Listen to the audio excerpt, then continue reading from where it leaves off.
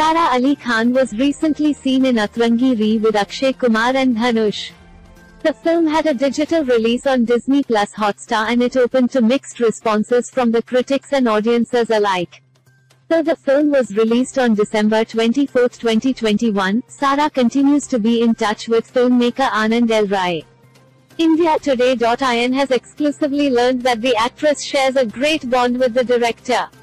A source close to Sara Ali Khan said, since the release of the film, Sara has been shooting in Indore, and whenever she gets time she calls up Anand ji.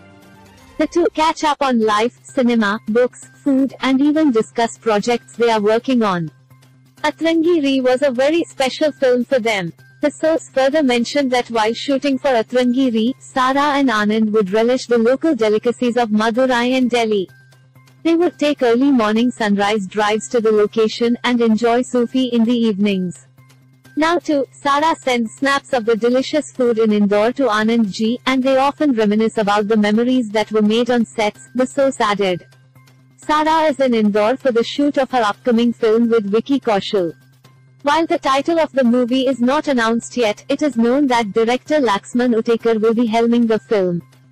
Sara and Vicky have joined hands for a film for the first time, and it will be interesting for fans to see a fresh pairing on the silver screen. While in Indore, Sara's co-star Vicky Kaushal also celebrated his first Lohari after marriage with wife Katrina Kaif.